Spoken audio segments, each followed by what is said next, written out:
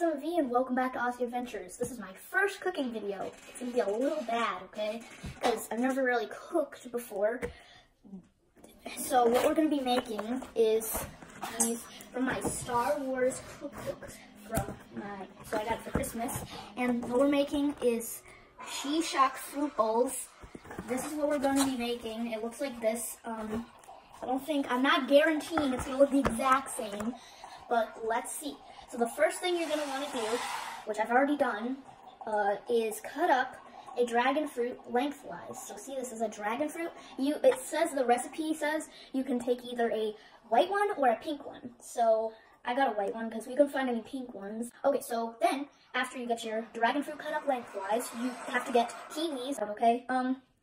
Then you have to cut up strawberries, or you could do cantaloupe, but I don't like cantaloupe, so I'm doing strawberries instead.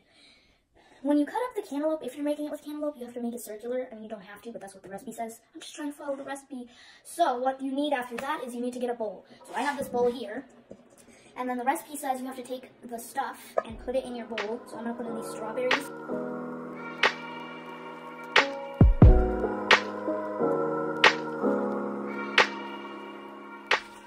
Then what we're going to have to do after that is take some sort of scoop. This is an ice cream scoop, I think, but I didn't have any melon scoopers. What does it say? Melon scoopers?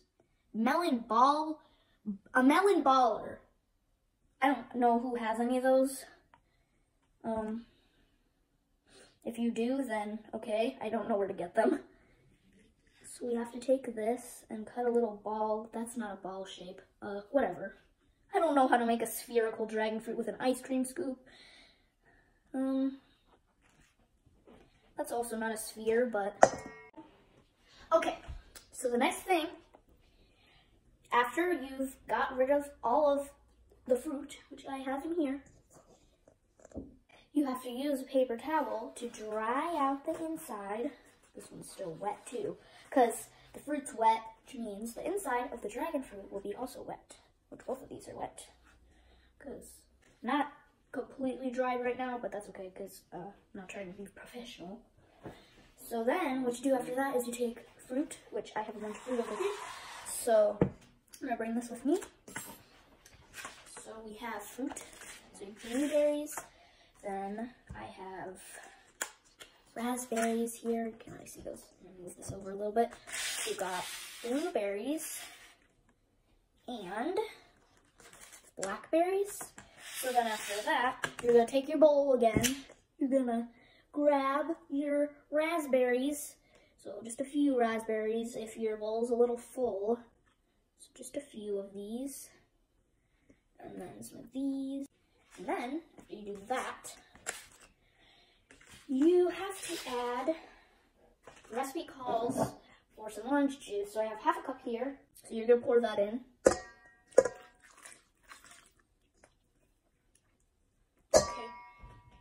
But then you have to take this and toss around the fruit. Okay, so the next thing you have to do after that is you have to take your stuff, scoop it up with some, I think it's called a serving spoon, but who knows. You're going to take one of your dragon fruits. After that, I'm going to have to get rid of that. So after you do that, you have to take a lime. And if you have a cheese grater, it works better. But we didn't have one. We couldn't find a cheese grater. So you make lemon zest. I don't know why. And then now we're going to try it, because I don't know who wouldn't make this and not try it. The lime's too big. Okay. Still goes otherwise. Hope you enjoyed the video. And a little bit of advice on cutting the thing too big, the lime. I look forward to seeing you in the next video. Subscribe if you're new, or you haven't already. And I'll see you in the next video. Bye.